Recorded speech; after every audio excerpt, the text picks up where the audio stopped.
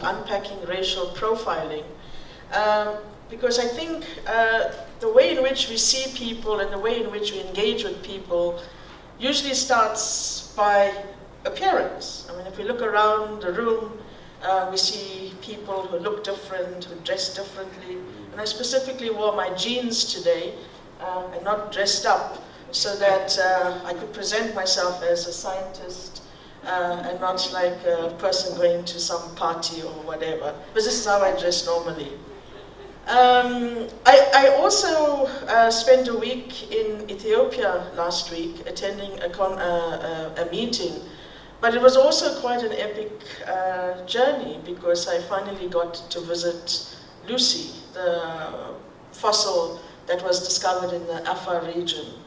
And the reason I share the story is after the meeting I stayed on to do some tourism, but also to engage with some local scientists and offered to give a talk on genetic variation in Africa and on some ethical issues that I've also now become involved with.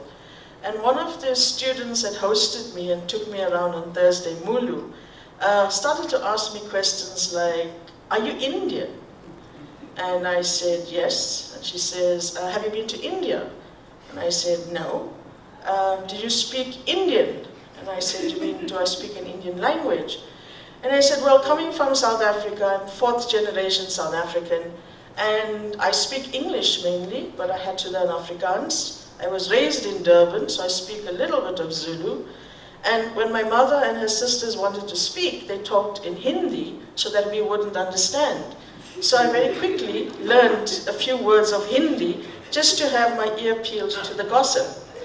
So when you ask if I'm Indian, oh, and then she asked, "And do you cook and like Indian food?" Because, you know, Ethiopian food is really exotic. And I said, "Yes, I consider myself a very good cook. And yes, I do cook Indian food." She was very confused. She went home and she said to her mother, whom I met on the night before I left, and she said, "Mom, this is my friend Himla that I've been talking to you about. And even my mother is very confused how you identify as being Indian when you never dress like an Indian, you haven't been to India, you don't speak your language." So, ladies and gentlemen, this is how appearance and reality really strikes us.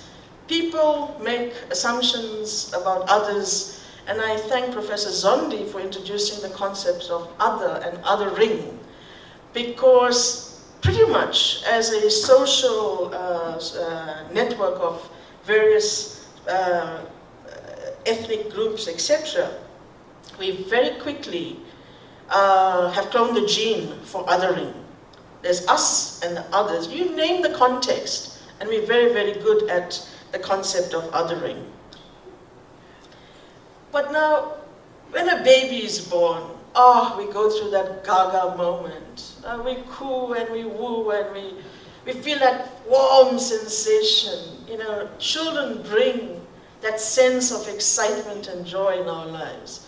And when you see children together, they are uninhibited.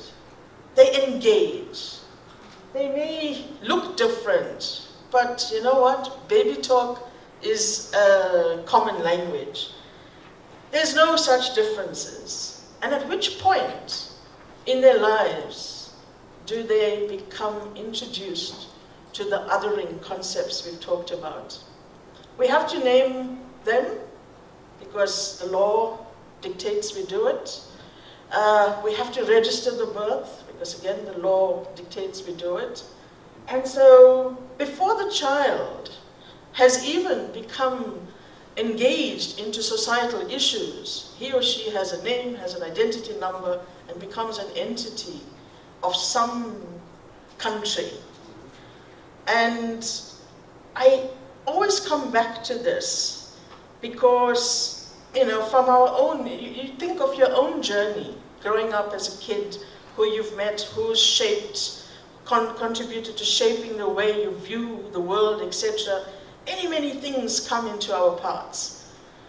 And before you know it, we have this claim of descent. Several types of terminology are introduced for us to identify with our past. our ancestors, our lineage, our bloodline. We've heard that. The last question by Debbie kind of raised that kind of a response. Pure bloodlines. Ladies and gentlemen, by the end of this talk, you'll be convinced there is no such thing as a pure race, as a homogeneous population. Remember, I'm a geneticist. We talk about homogeneous, heterogeneous, and so on. There is no such thing as a pure population, and you'll see why. So, even before we know it, knowing our family unit, we are introduced to kinship, to nuclear families, extended families, and so on. And eventually, we're part of the global network. Those young babies eventually grow up. And now, they have been shaped by many, many things. We have the way in which we perceive ourselves, the way in which we perceive others. We become conscious of appearance. Appearance is used as an index of your mate choice. And several things you want to talk about in the social context can be spoken to just using this slide. And last night, late at the night when I put my slides together, I have a brother who lives in the US.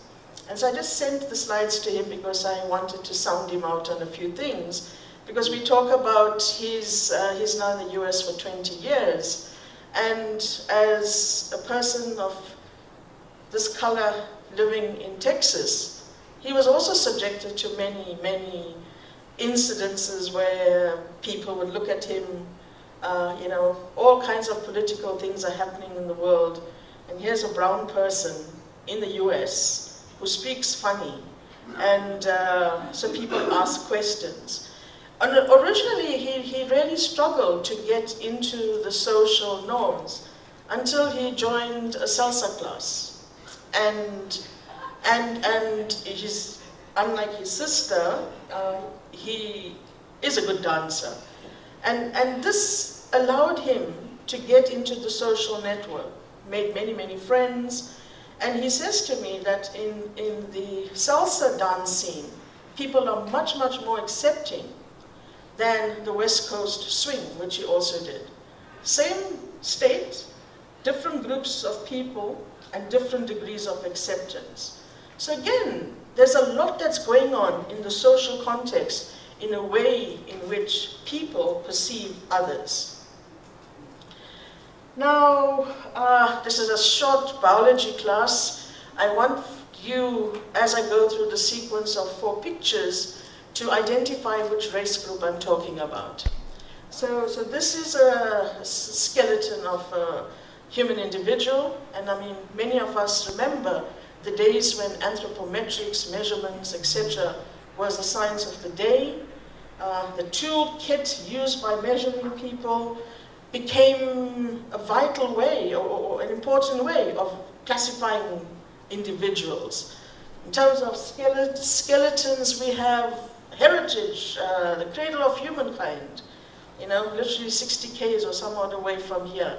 So skeletons have played a robust place in our lives, and without it, you'd just be like a flop ball. So don't forget, pay attention, mark all the racial features that you're going to use in your classification.